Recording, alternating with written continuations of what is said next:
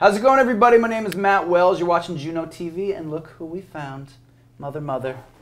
Hey, Mother. Hi. Hello. Hello. How's it going? Good. Well, Yes. how are you? I'm great, thank you. You're welcome. Very nice of you to ask. It was.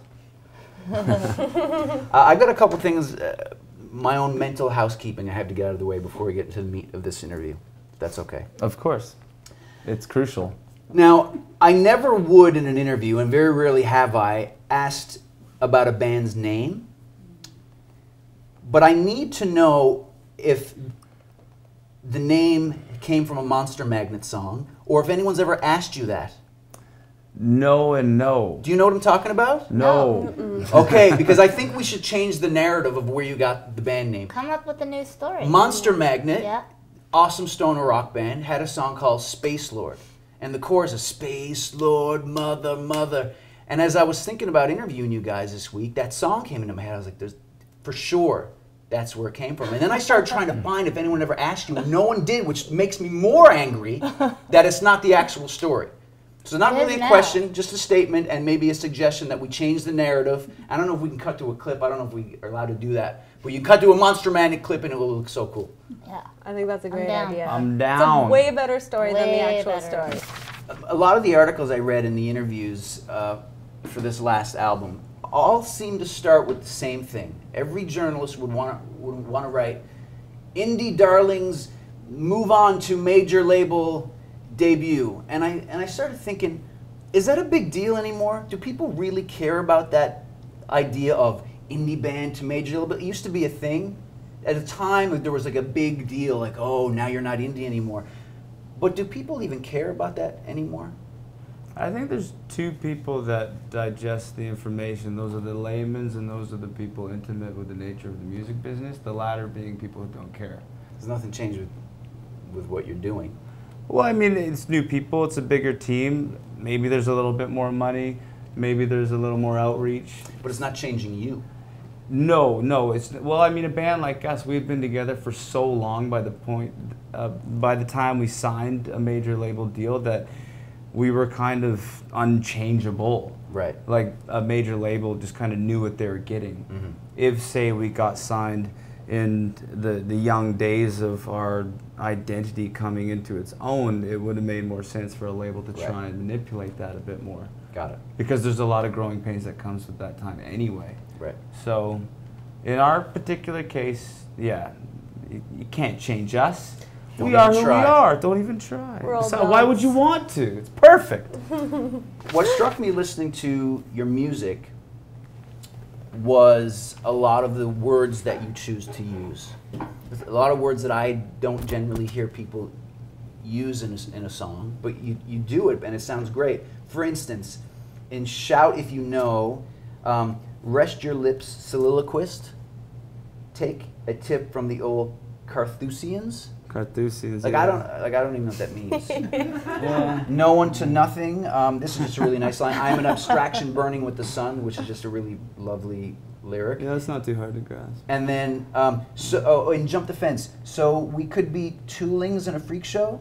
No. Is that not That's right? not right. What- So What is that?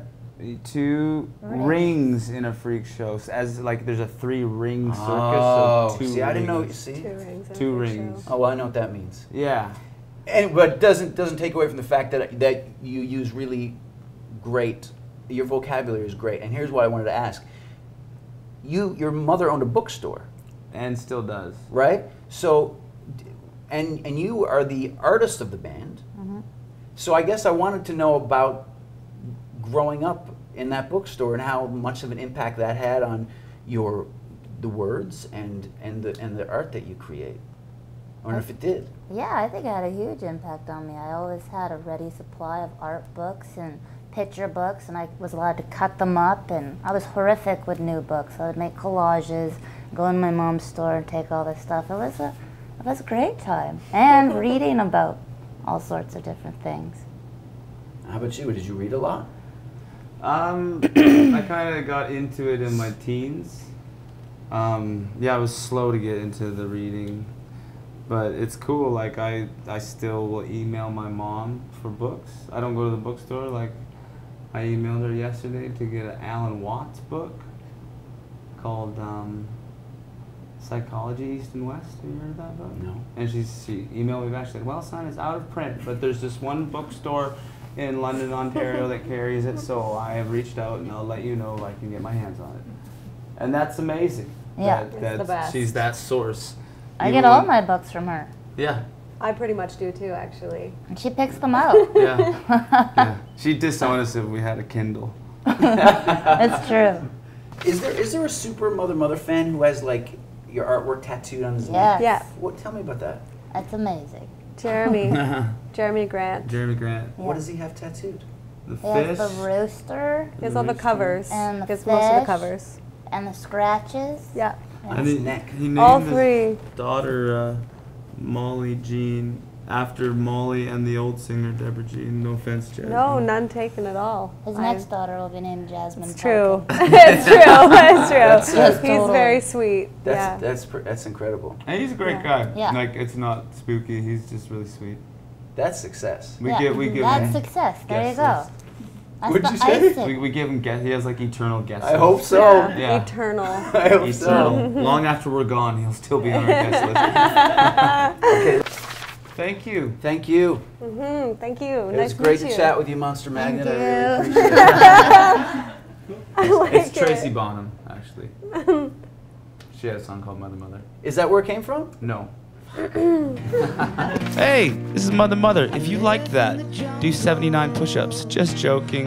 If you like what you just heard and would like to hear some more songs by us, just click down there. There's a couple more songs right down there. Just click away. Click down there. Click it down there.